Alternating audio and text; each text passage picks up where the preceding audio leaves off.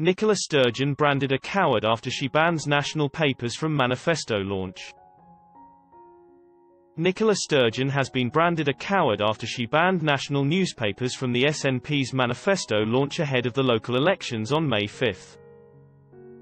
The First Minister faced a barrage of criticism last night after it was revealed newspapers, including the Scottish Daily Express, were prevented from attending Ms Sturgeon's local election launch later today. Alex Cole-Hamilton, who replaced Willie Rennie as leader of the Scottish Liberal Democrats in 2021, was among those to voice concerns about the SNP launch. He said, "This is a remarkable display of both arrogance and cowardice from the First Minister. It feels more like the scrutiny-dodging antics of Donald Trump than the actions of a leader at ease with her government's record." The decision not to invite national newspapers comes just weeks after print journalists were prevented from questioning Finance Secretary Kate Forbes over her blueprint to transform Scotland's economy.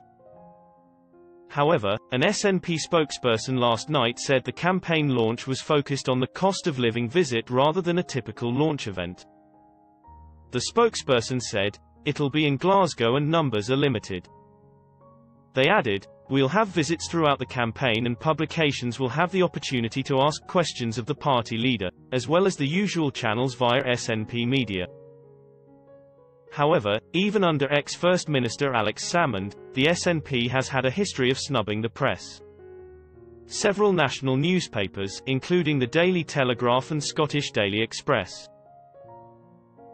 were barred from attending Mr Salmond's first press conference after he lost the 2014 independence referendum in which he tendered his resignation. Holyrood's three opposition parties, including the Tories, Labour and Lib Dems, will launch or have launched their local election campaigns alongside national newspapers. Ms Sturgeon looks set to use her launch to attack Boris Johnson's Conservative Party for the disgraceful inaction on the cost of living crisis. However, the Scottish Tories have snapped back against the First Minister. Miles Briggs, who serves as the local government spokesperson for the Scottish Tories, said, "This is the same tired old slogan that the SNP trot out at every election.